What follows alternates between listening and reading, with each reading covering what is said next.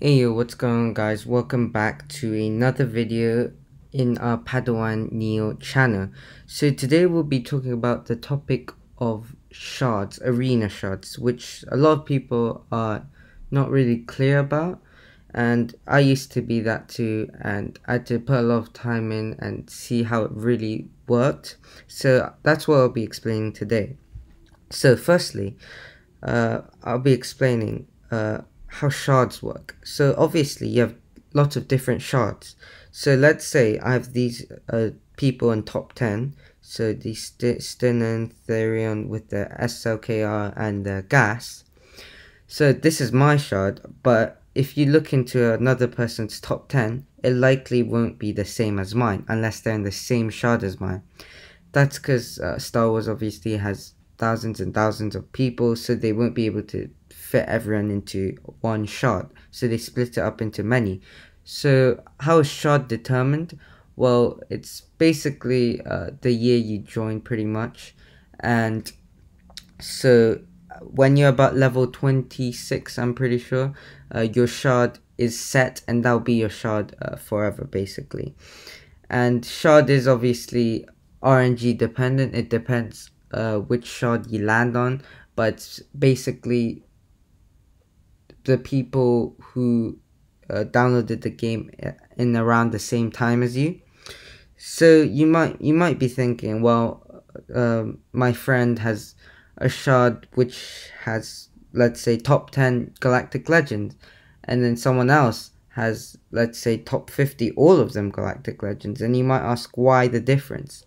Well, I'll be explaining that. Basically, if you have an older shard, so let's say older shards mean someone who downloaded this game from the very beginning, so 5 years ago, they will likely have an easier shard, which means less Galactic Legends, which are meta right now. So you might be wondering, well, that doesn't make sense. Surely they get harder players since they have players that has been playing for a longer time.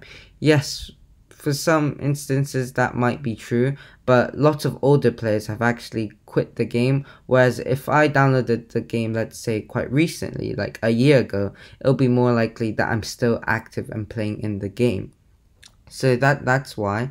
So if I downloaded this game a year ago, I'll likely have a harder shard than someone who's downloaded 5 years ago, since most of their shard is now already inactive. However, it is quite RNG dependent to whether you have lots of whales, as in people who spend in your shard. I mean, if there's 50 people in your shard who just happen to be together and all of them spend money to get Galactic Legends, well, you're pretty unlucky. And yeah, that is RNG dependent to an extent. And so I have a big advice for you for people who can push to, let's say, top 50 or top 10 or to the top. Well, there's something called a shard chat. Each shard should have a shard chat on Discord. So if you want to find them, either you try and type in their username on Discord and try and find them. Try to find the top 10 obviously, or top 20 if you can't find top 10.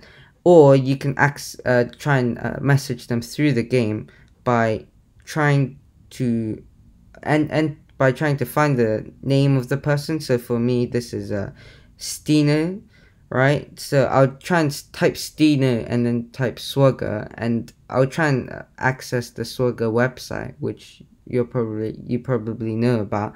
Find his ally code, and then with that ally code you try and message him through the game, or message the top 10 people and you go, hey, do you have a shard chat?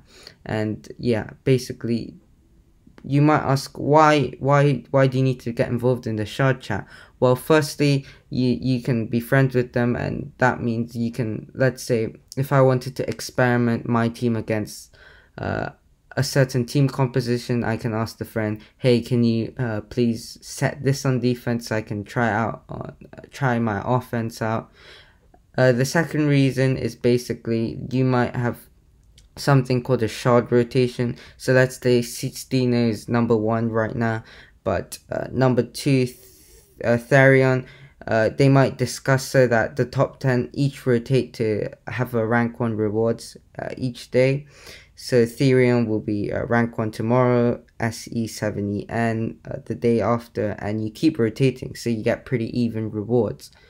Well, people do that because, let's say, if I'm pushing to the top and I push to top like in the last 5 minutes, if you have a shard chat, that prevents basically you getting dropped back down to like top 20, and like that feeling is really annoying when you're top 1 and then you suddenly get dropped in the last 5 minutes. So that can prevent that.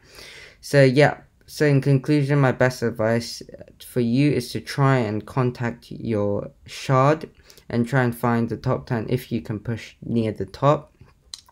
As well as that, basically old shards are likely easier, and newer shards are likely harder, but obviously there is some RNG element and anomalies, but that should be the general trend.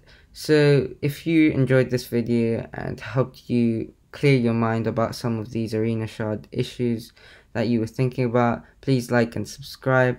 Thanks a lot. We'll be uploading a lot more soon, so stay tuned for that, and I'll see you next time. Bye.